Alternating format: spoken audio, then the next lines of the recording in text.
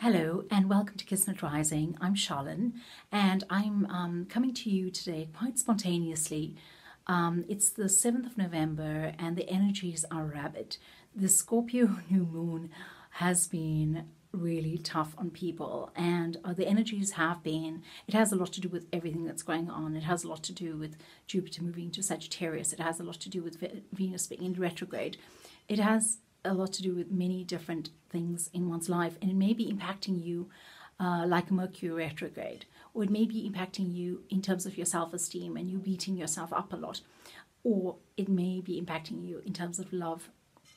And I just want to talk a little bit about the love aspect, but before I do that, I want to just mention that the point in your life where you have a lot of difficulties will be exacerbated at this moment. It's taken to the nth potential, because this is something that is, it's almost as if the universe is saying, listen, you have to deal with this now.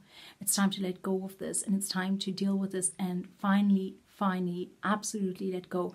Are you ready to let go?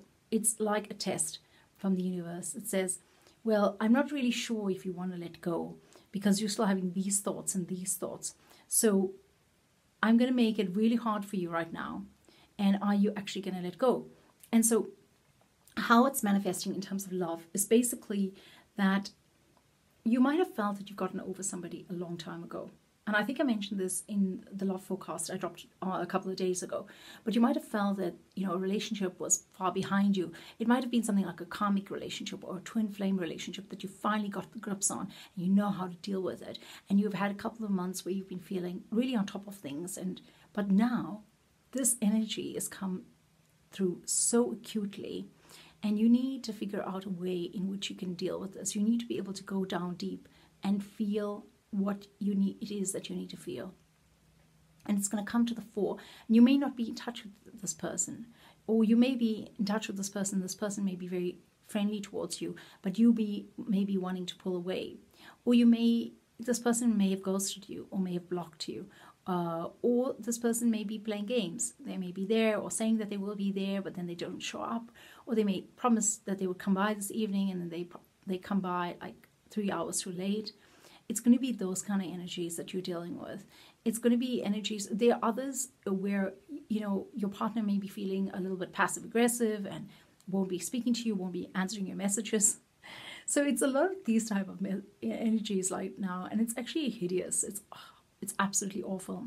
And the reason that I'm reaching out to you right now is because I just thought I'd drop you a message about this, so that if you are experiencing any of this, that you're not alone.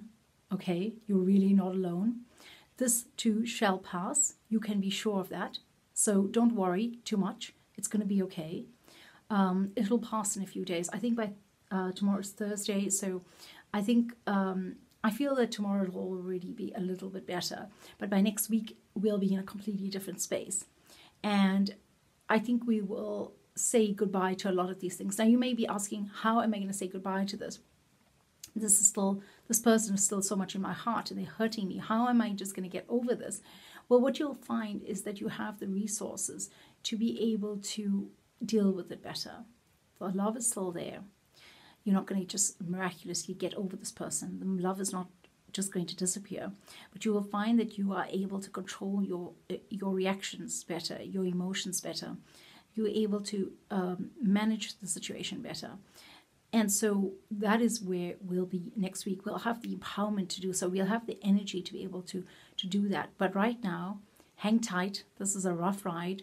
It's like a roller coaster. It's absolutely awful.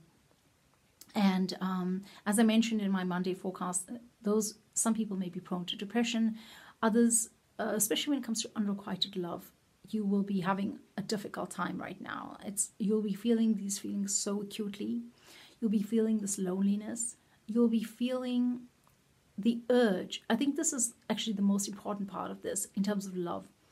Those of you who are struggling with love right now will be feeling the urge to connect with their tribal partner, with their soul partner, with what people talk about being a twin flame recently, but truly the twin flame, not this person that is ignoring you and you needing to run after them and watch tons of pick a card readings to figure out how they feel about you, because they just are not telling you how they feel about you. So I'm not talking about that. And excuse the shaky camera. I'm just recording this on my iPad, and I'm holding it in my hand. And so yeah, I just wanted to get this out to you, and I don't want to spend too much of time with lighting and with as you know, my lighting is not particularly spectacular, but it's yeah, I just don't want to spend too much time with this. I just want to put it out there.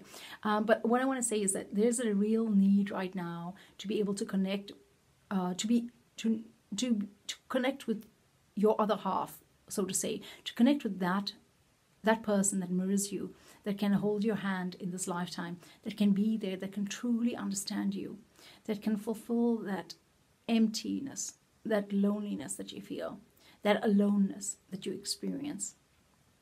And this is what is the bottom line of this energy for those of you experiencing this in love. Now, just briefly, for those of you not experiencing this in love, this has to do, you might be beating yourself up because you told yourself you would do something today and that you didn't do, or you didn't reach a goal. You might be extremely hard on yourself. And those of you who are struggling with that, go back and give yourself some love. Give yourself some, give yourself your self-esteem a good massage. Give yourself the appreciation that you are needing, because you can't just keep beating yourself up and expecting to get any better at this. Yeah, you need to actually give yourself a bit of love so that you can improve, that you can draw on that encouragement to be able to do better. And don't be afraid. Don't be worried. It's not that you can't do it. It's just that the energies at the time make it really hard to do certain things.